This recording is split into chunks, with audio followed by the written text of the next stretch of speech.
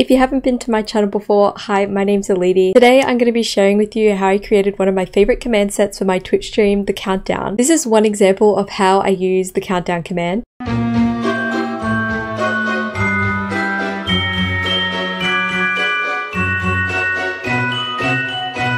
And here is another. So this video is going to be in two parts, the first being how I get my bot to respond with a day countdown, and I use StreamElements as my bot, so that's what I'll be showing you today. And the second part is how I get the overlay to pop up on my stream, and it can be any video you want, and for that I use Triggerfyre.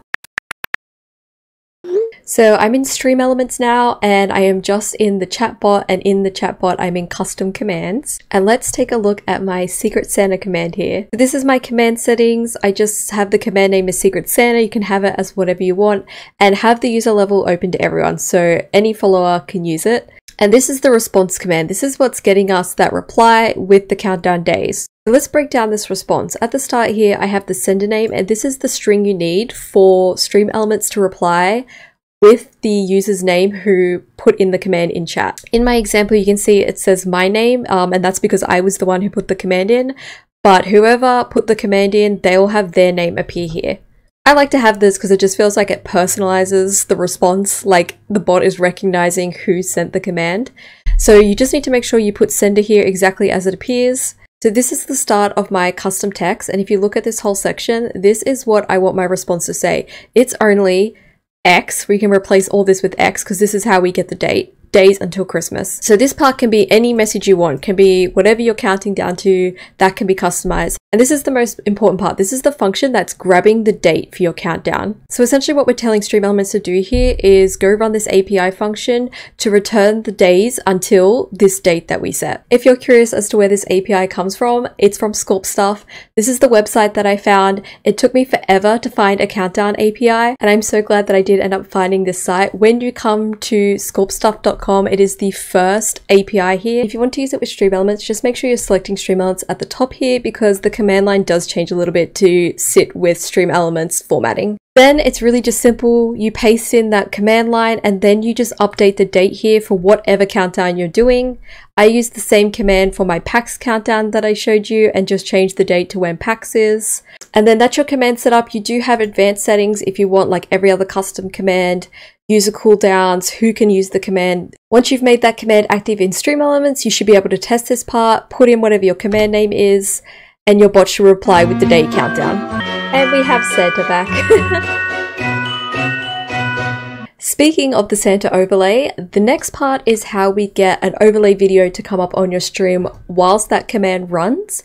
And to do that, I use Triggerfyre. So if you Google Triggerfyre, it will bring you to the Triggerfyre website, and then you can sign in and you'll have to connect your Twitch similar to any other bot. And then once you're logged in, you come to the videos tab, and down the bottom here, click the plus sign. And then this is the menu where you'll set up your video. So we're just going to leave this user level to everyone for now, and then the user cooldown, set them to whatever you want.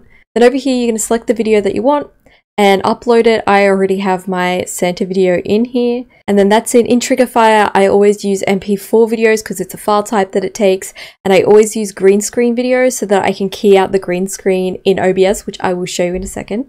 Then we're going to go to advanced settings, and this is where we're going to change what users can use it, and we're going to only enter your bot. So StreamElements, I have a custom bot name that I sometimes use, so I make sure that's in there, and then my own account.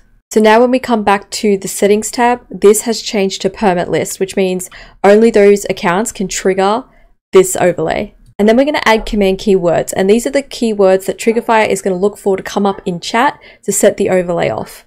But it can only be set off by these three accounts. So in this section, you need to add a keyword that appears in your bot response.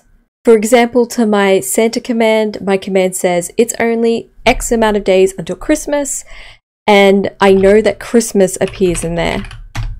So if one of these accounts say Christmas, the overlay will get triggered. And this is where you need to get a bit creative with your responses. Make sure you're using unique words that don't appear in any other commands. For myself, I know I'm not using the word Christmas in any other command, so that is safe for this one.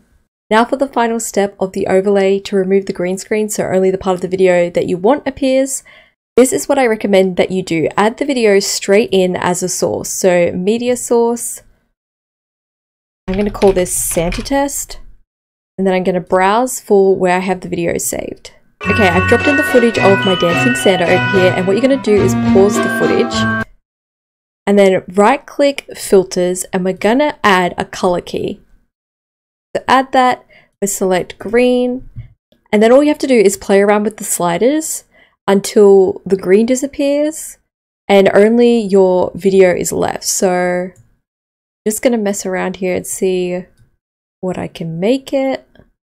Can make him a bit larger here so we can see him. So now we can see I only have my Santa, no green screen. Now we're going to come in and add our browser source. And this is where we're going to add our Triggerfyre source in. Back in Triggerfyre, you can get your source link from clicking this pink link button. This is my link. You can't see the rest of it here, but just click copy link. Throw that into the OBS URL section. Now we can come back to the Santa test in the filters, right click on color key and press copy. Close out of there. We can now hide the test video. We don't need that anymore. You can delete it after this.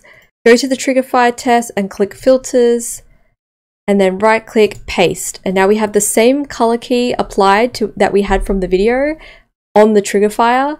So now when we play the Triggerfyre video, the Triggerfyre video is playing with no green screen. Everywhere. I have dancing Santas everywhere. And that's how it's done. You now have a chat command that can count down to any day that you want. You can use this multiple times over.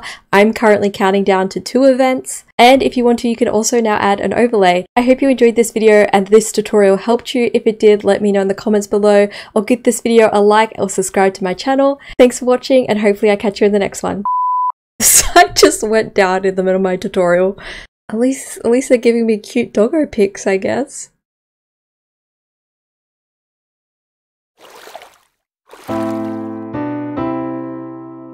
Fire. That record be making a scene.